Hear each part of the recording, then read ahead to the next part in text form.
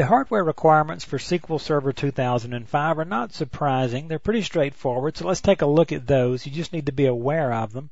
First of all, with the processor, you're going to need, well, let's talk first of all. Microsoft publishes requirements and recommendations. Requirements is what you gotta have. It's not the way you want to live your life, okay? But these are stated, and if any of you guys are going to take the certification exams, you need to be aware of these numbers. If you're not going to take a certification exam, go to sleep for a second here. Processor requirement is 600 megahertz or higher. You certainly don't want to put SQL Server on that kind of machine. If you're trying to learn it at home, not a problem. Go for it. Recommended in a production environment, 1 gigahertz or higher.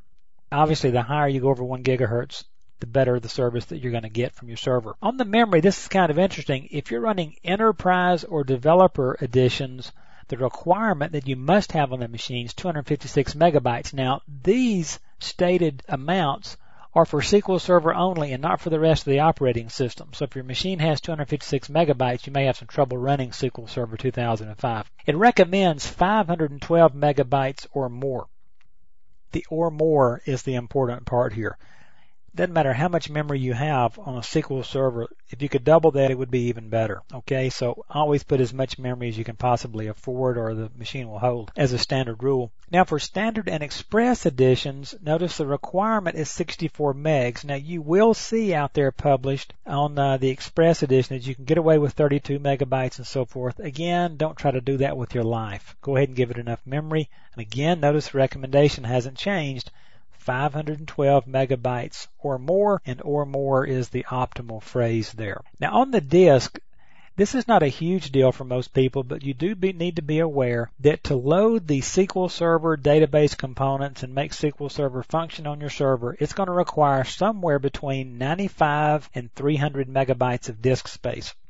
Now, a typical installation, according to Microsoft, requires about 250 megabytes. So that gives you an idea on kind of what you're looking at. However, if you're going to add analysis services, now we won't cover analysis services in this course, but this is basically data warehousing, data cubes and so forth. That's going to require an additional 50 megabytes of your disk space. And if you're going to load reporting services, which people are really falling in love with, by the way, that's going to be two things. First of all, an additional 50 megabytes for the report server itself, and then an additional 30 megabytes for the report designer that you're going to use to build the reports. I will tell you, reporting services, if you haven't seen this, you need to take a look at it. This is one of the coolest reporting tools that I've seen in quite a while. Really like it. It's very simple, easy to use. Users absolutely love the thing. But this is not a reporting services course, so we'll move on. The display, this is real interesting, and you need to be aware of this.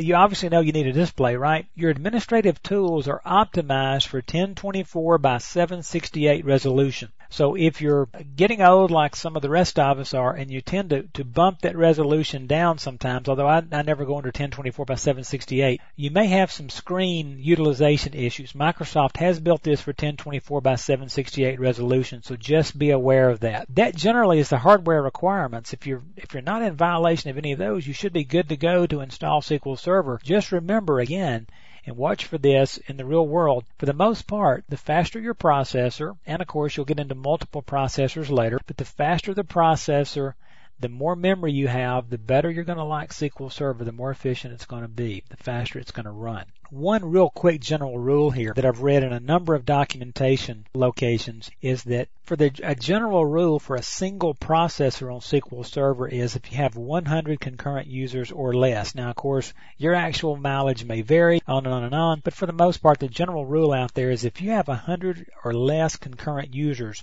you're probably going to be just fine with a single processor. Once you cross that 100 mark, you're getting real close to needing multiple processors, 2 or more processors in your SQL Server box. So those are the hardware requirements for installing SQL Server 2005.